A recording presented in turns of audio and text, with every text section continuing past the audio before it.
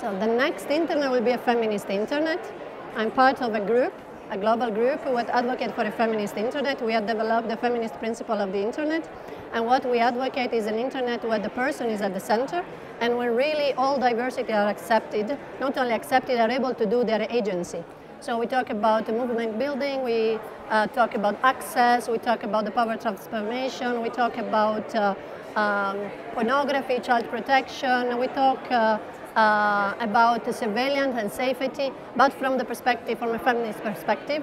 And so we oppose somehow the surveillance of the state and this obsession of security versus the safety of the individual, the women, which are most of the time left alone to confront their own perpetrators of violence against them.